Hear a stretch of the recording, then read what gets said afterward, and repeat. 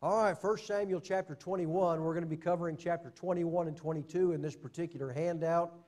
And as I said, we're just scratching the surface of this new handout. And if you would look with me at chapter 21, and we'll begin reading in the very first verse there down through about verse 6, and then pick up our comments. Then David came to Nob, to Ahimelech. Nob is a location. It is geography. And so you might give attention to Bible maps there and figure out where things are. He comes to Ahimelech the priest, and Ahimelech came trembling to meet David and said to him, "Why are you alone and no one with you?" David said to Ahimelech the priest, "The king has commissioned me with a matter, and has said to me, 'Let no one know anything about the matter on which I'm sending you, and with which I've commissioned you. And I have directed the young men to a certain place.'" So David explains to Ahimelech the priest, this is why I'm alone, because Ahimelech knew something was up. So what problem do we have in the first couple verses of this chapter? Is David telling the truth? He is not. Even if you leave, in the previous chapter you have David and Jonathan meeting in a field, and Jonathan is helping David to escape, telling him, "My father is indeed out to take your life and you need to get out of here." And then you go right to chapter 21, and David comes to Nob, to Ahimelech, apparently on the run, having left Jonathan. Now he's with Ahimelech the priest. If that chronology holds true, David has no men with him. David is indeed alone, and he's just flat out telling a lie. If chronology is confused in some way here, and it doesn't take place directly after leaving Jonathan, if there's something misplaced here, maybe he does have some men hiding out somewhere. Whatever it is, when he tells Ahimelech that the king has sent me on a mission, we know that's a lie. Saul was not sending him on any mission. Even if the chronology is confused, David is still lying. He's on the run from King Saul. He's been fearful of him for quite some time. So we have that taking place in the first couple of verses. Now, verse 3, "What do you have on hand? Give me 5 loaves of bread, or whatever can be found." Well, I don't know how big the loaves of bread are that Ahimelech has. We're going to find out this is the bread of the presence that would be in the tabernacle. And all you need to do is go back to the book of Exodus, where that table of showbread is created. Look at the size of the table. It'll be given in most Bibles in cubits. Measure it out. And the loaves of bread are not going to be that big. So if David has an army of men with him, 5 loaves would hardly feed them. That something there doesn't make sense. So he's asking for 5 loaves of bread or whatever you have on hand. And the priest answered David and said, "There's no ordinary bread on hand, but there is consecrated bread, if only the young men have kept themselves from women." David answered the priest and said to him, "Surely women have been kept from us as previously when I set out, and the vessels of the young men were holy, though it was an ordinary journey. How much more than today will their vessels be holy?" So we set out before, and their vessels, their bodies were holy, having been kept from women from that kind of activity. How much more today? We're on this special mission from the king. Well, he's not. But he's just continuing the deceit. He's continuing that process. He's expanding on the lie he's already told. So he tells the priest, of course their vessels are holy. They've been kept from women. And so we can have that bread. So the priest gave him consecrated bread, for there was no bread there but the bread of the presence, which was removed from before the Lord, in order to put hot bread in its place when it was taken away. So that's the case that we have here. The bread of the presence. I'd like to take a pause. If you keep a marker in 1 Samuel 21, let's move back to a discussion in Leviticus chapter 24, please. Leviticus chapter 24. I'm going to begin reading here in verse 5. Then you shall take fine flour and bake 12 cakes with it. 2/10 of an ephah shall be in each cake. You shall set them in 2 rows, 6 to a row, on the pure gold table before the Lord. You shall put pure frankincense on each row, that it may be a memorial portion for the bread, even an offering by fire to the Lord. Every Sabbath day he shall set it in order before the Lord continually. It is an everlasting covenant for the sons of Israel. It shall be for Aaron and his sons, and they shall eat it in a holy place, for it is most holy to him, from the Lord's offering by fire, his portion forever. In Exodus 25, verse 30, we'll add this: you shall set the bread of the presence on the table before me at all times.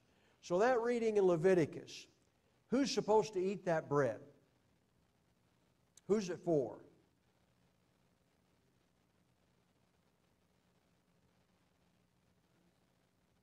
The priest. Aaron and his sons. That's who it's for. Does it say anybody else is supposed to eat that? It's consecrated bread. It's holy bread. It's for Aaron and his sons. It's for the priest. Where were they supposed to eat it? In a holy place. So David is taking bread that is intended and authorized only for the priesthood. He's going to eat it some other place than a holy place, as it was prescribed. In Mount Sinai, at that scene at Mount Sinai, I want to bring something up that's going to sound strange at first in our discussion, but I want to tie it in with something. I just want you to be thinking, as all of this develops from 1 Samuel into 2 Samuel, I want you to be thinking about this. Exodus 19, verse 15. He said to the people, "Be ready for the 3rd day. Do not go near women." They're at Mount Sinai. They're coming to that mountain. He's going to be having a discourse with God. And he said to the people, to the nation of Israel, "Be ready for the 3rd day." He's going to be ascending the mountain. Be ready. Do not go near a woman. One of the stipulations for going near holy things is to keep oneself from sexual relations. One is separating self from all common things. The Lord is that holy that we're going to forego anything of a common kind, separate ourselves uniquely to God, and part of being holy and coming before the Lord is this. Notice that David, back in our text, in 1 Samuel chapter 21, verse 5, David had an understanding about military men. David answered the priest and said to him, "Surely women have been kept from us as previously when I set out." When the army was setting out, when they were going out on a journey, they're going on behalf of the Lord, they're going on a mission for God, they kept themselves from women.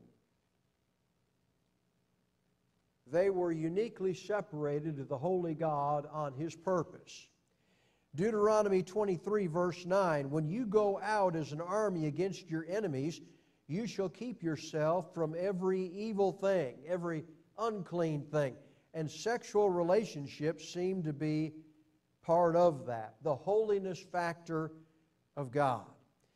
Now, with your marker still in 1 Samuel 21, I'd like you to jump ahead with me to 2 Samuel chapter 11. I'm just giving you something to think about for the future in our studies.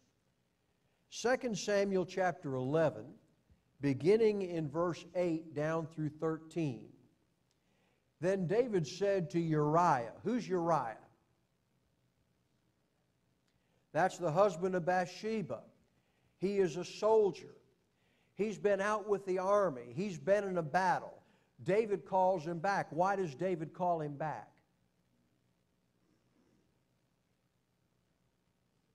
David has committed adultery with his wife. Bathsheba, the wife of Uriah, is now with child.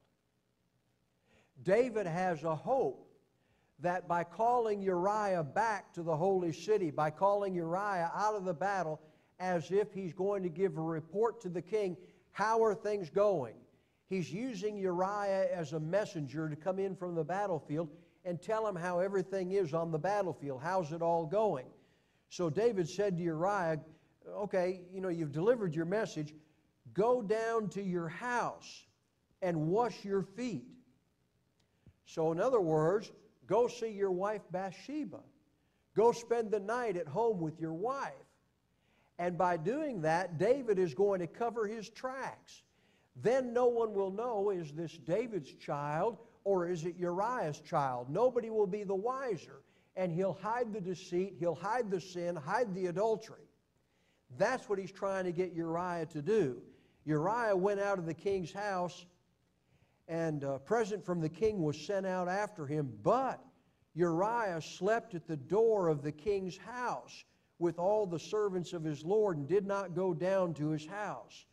Now when they told David, saying Uriah did not go down to his house, David said to Uriah, excuse me, David said to Uriah, have you not come from a journey? Why did you not go down to your house? Uriah said to David, the ark and Israel and Judah are staying in temporary shelters. My lord Joab and the servants of my lord are camping in the open field. Shall I then go to my house to eat and to drink and to lie with my wife? By your life and the life of your soul, I will not do this thing. Well, David tried to get him to go back to his house again. Didn't work. What I'm seeing here is David understands when the military is going out on a journey, they're going on a campaign, they're going out in the name of the Lord, they kept themselves from sexual relations. Uriah is sent back from the battlefield momentarily to give a report about the battlefield. Then he's going back to the battle lines. And he's not about to go down to his house.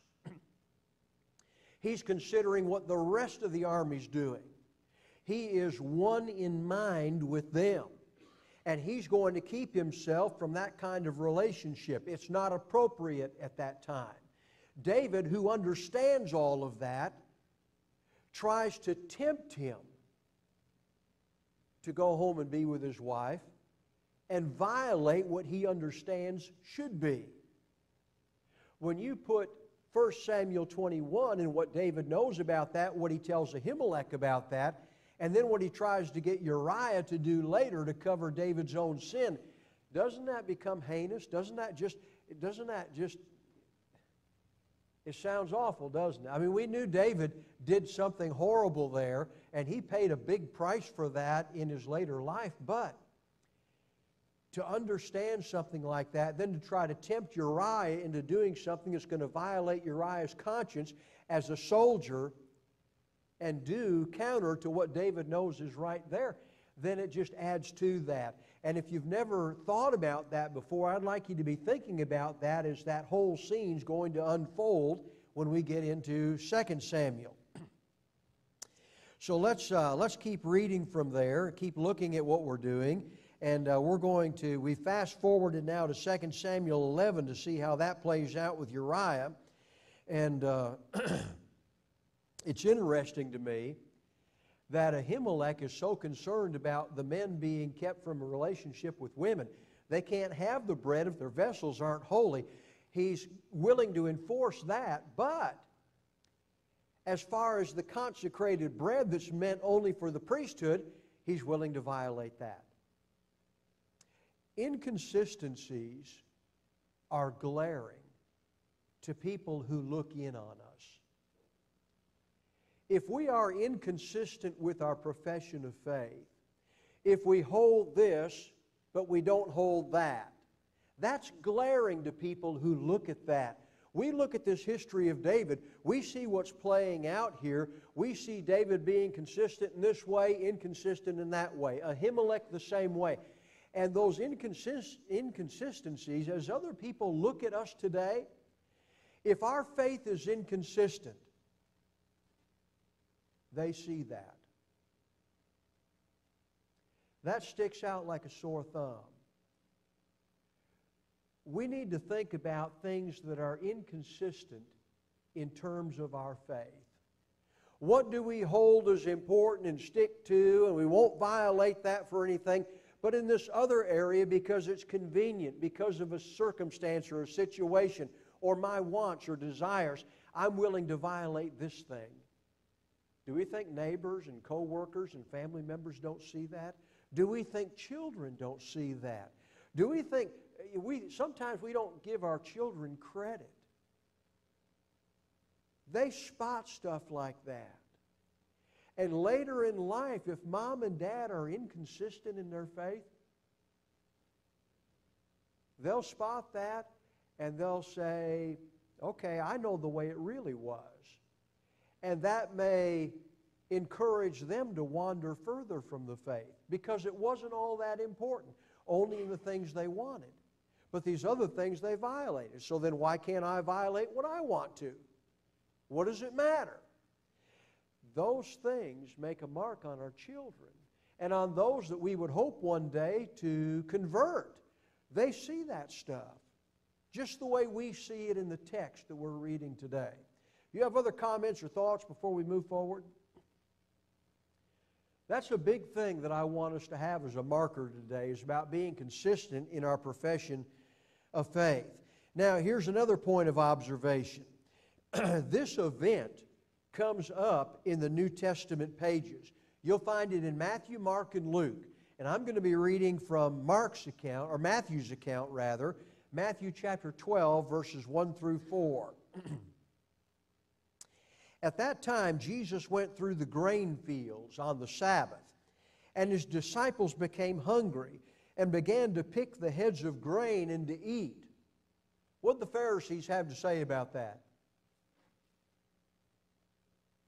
It's on the Sabbath day. They're going through the grain fields, and as the disciples of Jesus go through, they just reach out their hand and they grab some grain, and they begin to eat it.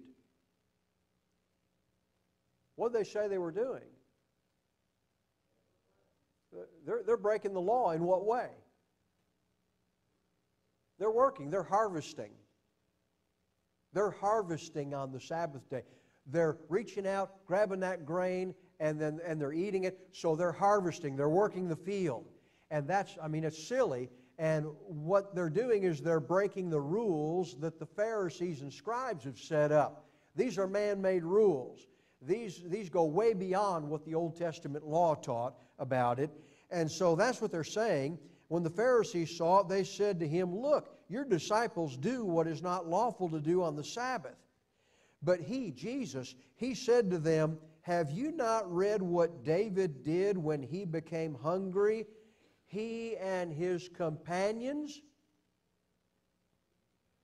How he entered the house of God, tabernacle at Nob with Ahimelech, and they ate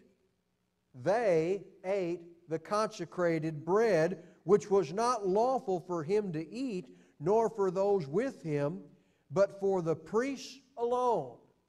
So Jesus validates what we have just said in class. That was consecrated bread for the priest alone. Nobody else was supposed to eat that. And Jesus even plays along with the deceit of David. His companions are with him. They're hiding out somewhere. And so he plays along. And anybody who knew the Old Testament law, anybody who knew the Old Testament scriptures, knew the deceit that David was playing that day. They would have known the truth of that. Guess what the Pharisees didn't do? They didn't correct Jesus and say, well, no, he didn't have any companions with him. He was on the run by himself. They didn't correct that. They would have to admit David not only took bread that didn't belong to him, he's also a liar. And David was their hero. And that's why Jesus brings up David. They will laud and magnify David. They'll sing his praises. And Jesus points out he did what was unlawful, and nobody wanted to correct that, well, he didn't even have anybody with him. He was lying on top of everything else. So he brings this up, and they were complaining to Jesus about his disciples, and he illustrates their biased opinion by bringing up this Old Testament hero David and pointing out his sin. And apparently he didn't even have any companions with him, and the whole thing was a lie. So the bread of the presence, verse 6, the priest gives him this. And by the way, bread of the presence, the idea is God is always watching, and we are always in His presence. We are always in the presence of the Holy One. That was the bread of the presence. One loaf for each tribe that was there, 12 tribes, and they were there in the tabernacle setting, on the table of showbread, in that symbol. They were always in the presence of God. And it renewed with fresh bread. It was continual. It was ongoing. They were never out of the view of God, the presence of God. His face was always turned toward them. So what sort of people ought we to be, understanding that? That is the message of the bread of the presence. You shall be holy, for I am holy, is the idea behind that. Other comments there before we go to verse 7 through 9? All right, we're going to run into another player. His name is Doeg. Verse 7, now one of the servants of Saul was there that day, detained before the Lord. So there must have been some matter that Doeg was on. Detained before the Lord would indicate that maybe he is unclean in some way, something ceremonial going on, a vow, something of that nature, and he's detained before the Lord. We're not told exactly what that is. And his name was Doeg the Edomite. If he's an Edomite, who's he descended from? Esau's right. He would be descended from Esau. And they were not particularly friendly to the Israelites. There was some animosity there between Edomites and Israelites. And so it says that he's the chief of Saul's shepherds. But we see him playing a very different role, more like a soldier. David said to Ahimelech, now is there not a spear or a sword on hand? For I brought neither my sword nor my weapons with me, because the king's matter was urgent. Then the priest said, the sword of Goliath, the Philistine, whom you killed in the valley of Elah, behold, it is wrapped in a cloth behind the ephod. If you would take it for yourself, take it. For there's no other except it here. And David said, there's none like it. Give it to me. So we're told as a sidebar right now, Doeg the Edomite's there. He's at Nob. He's eavesdropping. He's hearing what's going on between David and Ahimelech. He knows they're having a meeting and that Ahimelech's helping David out with food and with a weapon. So right now we're just told he's there. We're not told what he's going to do with that. That'll unfold in later passages that we're going to be reading. But there's a lot more to Doeg than first meets the eye. He's actually going to become an informer. He's going to go back to King Saul. He's faithful to him. And he's going to tell him about David. I found out where he's at. Saul's looking for him, wants to kill him, and Doeg says, I found him. I know where he's at. And so he's going to inform. And eventually, he's going to play the role of an executioner. And we'll see that in a while. So Saul is told that these events have transpired at the place of Nob. Now we come to verses 10 through 15. Then David arose and fled that day from Saul and went to Achish, king of Gath. So king of Gath, what nationality? Philistine. He is a Philistine king. They have 5 major city-states. Gath is one of those. That's the one where Goliath was from. He was from Gath. So they know all about that. They can remember it well. And David, of all places to go, decides he's going to look for refuge among the Philistines in the city of Gath, where Goliath came from, and he's going to try to hide out there. But the servants of Achish said to him, "Is this not David, the king of the land?" Someone asked before, did Saul actually know David was going to be the next king? Well, the Philistines knew it. It seems like at this point it's common knowledge. And everybody's got this figured out. Did they not sing of this one as they danced, saying, "Saul has slain his thousands, and David his 10,000s. And of the 10,000s that David had slain, many of them would be Philistines." So they're saying to Achish, "Look, Achish, before you accept this guy in your city here, remember who he is. Remember what he's done. Remember how they sang about him. Remember who he's killed of our people." And so they start talking that way. Verse 12, David took these words to heart and greatly feared Achish, king of Gath. So he disguised his sanity before them and acted insanely in their hands, and scribbled on the doors of the gate, and let his saliva run down into his beard. Then Achish said to his servants, "Behold, you see the man behaving as a madman. Why do you bring him to me? Do I lack madmen, that you brought this one to act the madman in my presence? Shall this one come into my house?" And so David's going to get booted out of Gath. They're not even going to touch him. Just get him out of here. So whether this is all in exact chronological order or not is up for debate. We know that David before had picked up the sword of Goliath, but I doubt very much that he brought the sword of Goliath into Gath. That'd be rather obvious. The armor and the armament of Goliath was spectacular and unique to the giant. We have a record of his spear and the head of his spear and his shield and his armor. All of that was designed for Goliath. And they would have recognized that. They would have known whose that was. So David, if this is in some kind of chronological order, would have stashed that somewhere. Very doubtful that he would have brought it into Gath. We're not told one way or the other, but it just seems doubtful that he would do that. So this is now the hometown of the deceased Goliath. And if David did travel there directly from Nob, then Nob to Gath is about 25 miles away to the southwest. If you look on your map, you'll be able to kind of see the distance and direction there.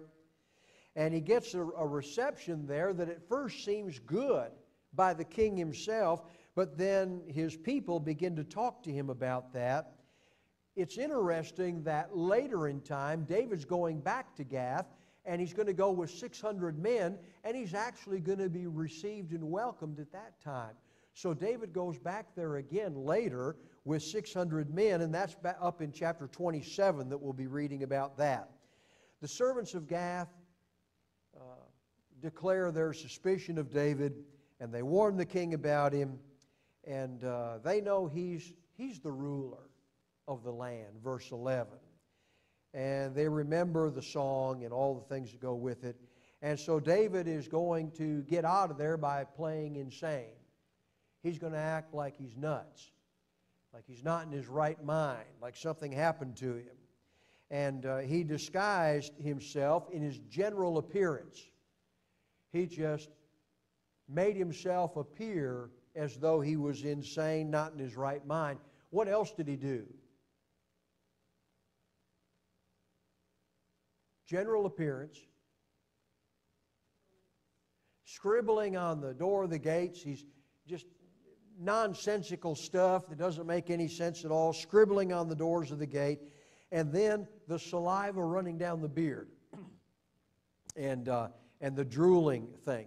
I thought about this, that if you're trying to avoid any kind of accountability and responsibility, maybe sometime I'll try this at home, see what it gets me out of.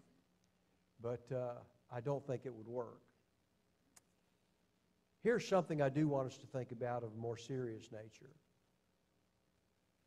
Do we ever try to escape responsibility by acting less capable than we are?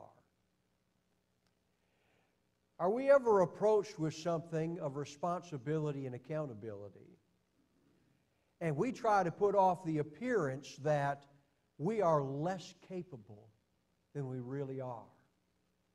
I'm not the one to serve in this capacity. I'm not the one to serve in that capacity. I don't know how to do this. I don't know how to do that. Do we ever try to escape things by looking like and acting like we don't know what we're doing and we can't do it? Therefore, go to the next person and let them do it. You'll find some things like that when Jeremiah said, I'm too young. When Moses said, I'm not eloquent of speech. And you'll find others along that line of reasoning in the Bible where they're trying to get out of something they're being called upon to do. David escaped by acting this way. Do we ever escape responsibility by acting like we just don't know what we're doing with that? We couldn't possibly.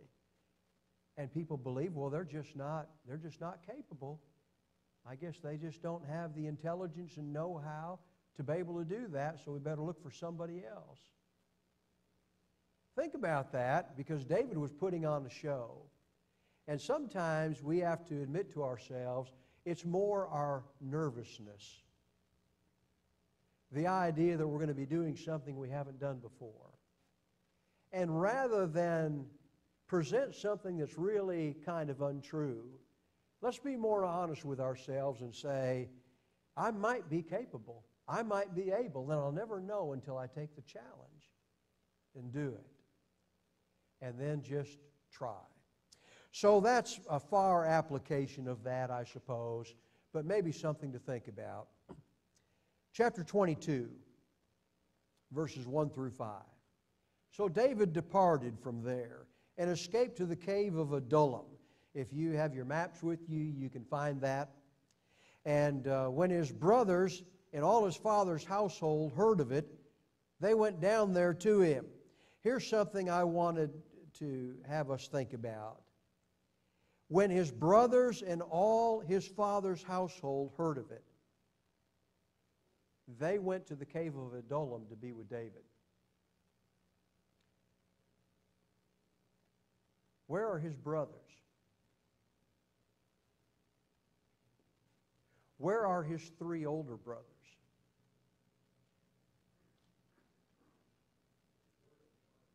They're in the army of Saul. They were there on the battlefield at the valley of Elah when the Philistines sent out Goliath to challenge them for 40 days. His three older brothers were there in the army of Saul. If David's brothers and all of his family's household ended up going to the cave of Adullam to be there with David, that may suggest that his older brothers deserted the army of Saul, no longer felt safe there. Saul put two and two together. These are the brothers of David. Maybe they're no longer safe there, and included in the group of his family and brothers who go to him at the cave of Adullam. Interesting switch that would take place there if that's so. It does not call them by name, but it does say that his brothers and all his father's household heard of it and gathered to him there in that cave. If you've never thought about that, you might jot that down to think about.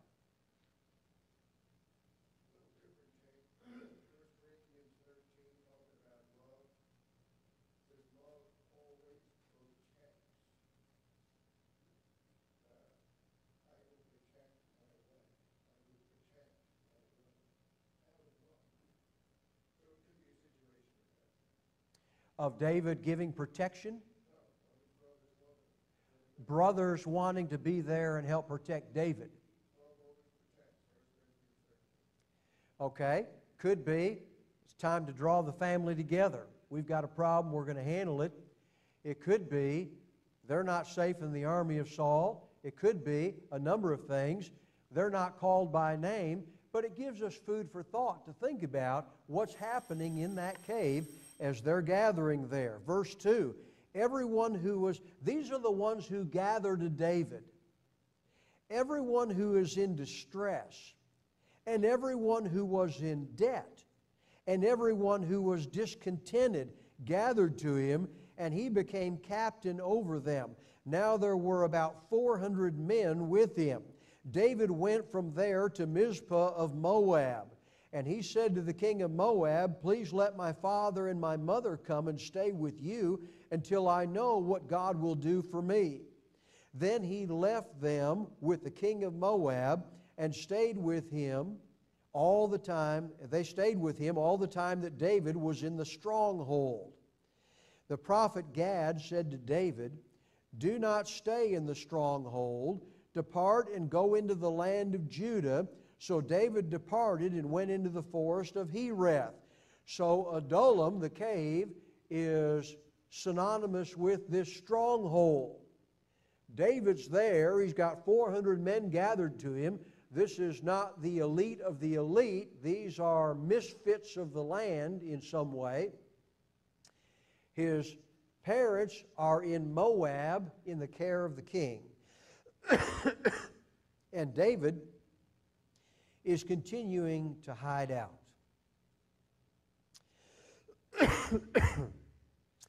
I would think about these who come to David, and they're in three categories. Distress. That word, the Hebrew word for distress, is used more often in the book of Job than any other Old Testament book. Think about the book of Job and what's going on, and you get the idea of those in distress. And those in debt, category number 2. If you're in debt, perhaps your land has been sold. Maybe even family members into servitude to pay off a debt, or fear of that happening. So those who are in distress, those who are in debt, maybe have nothing left and are running from that debt. And those who are discontented. And the word discontented is akin to the word bitterness.